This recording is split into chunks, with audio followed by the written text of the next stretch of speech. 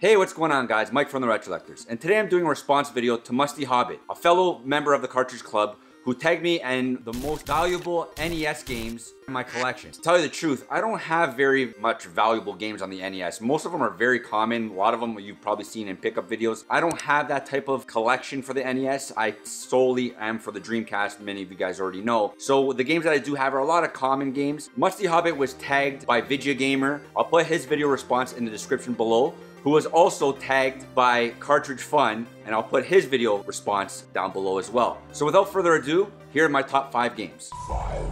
Mario Brothers 2. And for those of you who have actually seen me do the pickup of this, it's a most common game probably on the NES, one of the common games on the NES.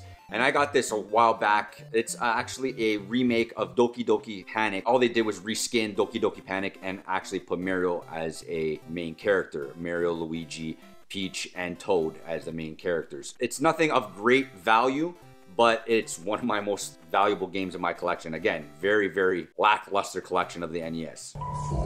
TNC Surf Designs. It's a little bit up there in like rarity, I guess you could say, or at least on my collection app, it's about an 8. I picked this up a little while back. I did a cleanup. It's a little bit damaged still, so it doesn't really, I guess, hold the value maybe as a very clean cart. As the listing goes, this is my second most valuable game that's in my collection.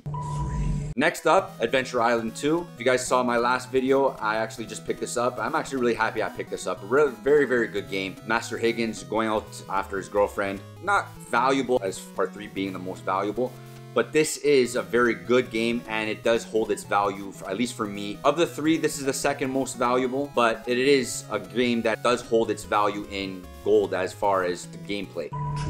Contra. And this game isn't necessarily the most valuable of the series. This is probably the most valuable to me because of the amount of memories I had when I was a kid and the amount of time I spent playing this as a kid. The Konami code goes without saying for me. I can't clear this game without the Konami code. It is a game that still holds its value because a lot of people that have gotten out of their collections or gotten rid of the system had this game, and it actually holds its value just plainly because people want to get it back into their collection. Just much like Mario Brothers 3, this is a game that holds its value based off of people wanting to re-pick it up and people that don't want to get rid of it. This is why this game is kind of up there in price. And last but not least, my most valuable game is River City Ransom. Mainly because I also have the manual that goes along with it. I picked this up a while back with Contra. Great game. I've actually beat it with Danny and we've had a blast playing it. We were trying to figure out, what did we miss to go on to the next boss. We went back and back and back and tried to figure out what enemy did we miss so that we can actually clear this game, and we actually did it in one sitting. It was a great game. Fun as hell.